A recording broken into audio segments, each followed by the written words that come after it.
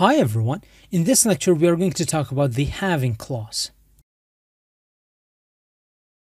The halving clause is going to restrict the subsets of the result set that we are going to get or we're going to retrieve from the database using the group by clause.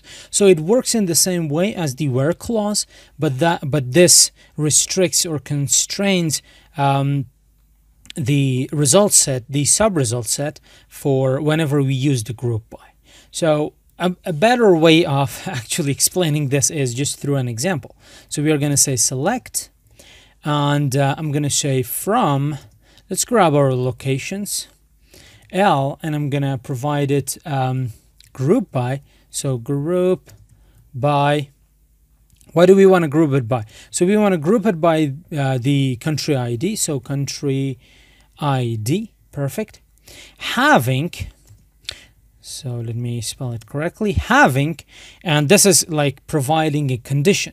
So we want to group it by country ID, but we only want to get, because this restricts the result set, we only want to get the country where the rows where the country ID is US. And keep in mind, there is going to be one row per result set. So when we say US, we are only going to get one row.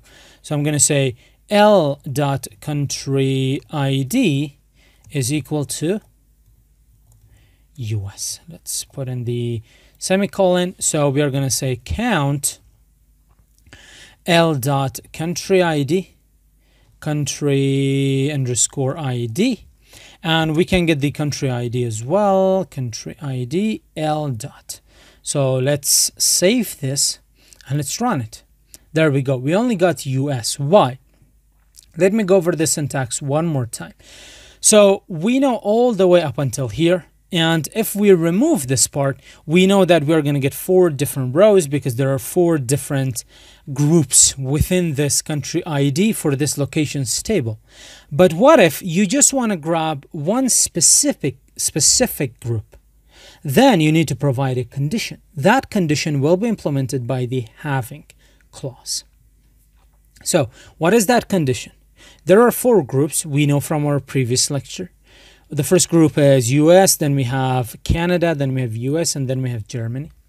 Now, what you want to do is you just want to grab the US group. And that group is going to be a subset of the result set, which only has one row. And that's why US only has one row. Now, you can change this to UK as well. So I'm just going to copy that. I can put it down here. I'm going to say 47. For example, you want to grab UK. Save it. Let's run it. So the first result is going to be US. The result number 3 is going to be UK. You can also grab any other one from here that you want. But now let's think about this. Let's say you want to grab the country IDs that have been repeated more than once. Let's take a look at our table. So which country IDs have been repeated more than once? It's clearly UK and US because this has been repeated 3 times and twice for UK. So we should only get US and UK. Now we are going to say halving. We're going to pass count. So count it, L.country ID is greater than 1. Let's close this. Let me comment this part out. And this is example 48. Comment this part out as well. And all right, let's run this. There we go. So these are the country IDs which have been repeated more than once. And you can use, of course, the count set function with the halving as well. Now this can be rewritten in another way as well. So I'm just going to copy this and I'm going to come down here and I'm going to say example number 49. Let's comment out 48. And I'm going to say, now we're going to say that we want to grab the country ID, we want to count it. We also want to show two tables which are extracted from the two columns which are extracted from the locations table. So from here, group them by country ID, having the country ID which is greater than, let's say, U equal to 2 or greater than 2. So first off, I'm going to implement that. So I'm going to say which is equal to 2 or greater than 2. But how can we rearrange this one? So if I were to grab, now the way that I'm going to explain this to you, I'm going to try to explain it in the simplest way possible. Whenever you're writing a set function here, it is a column. So technically, it represents a column from any specific table of our DB that we're working with. So when you have a column, you can alias that column as well.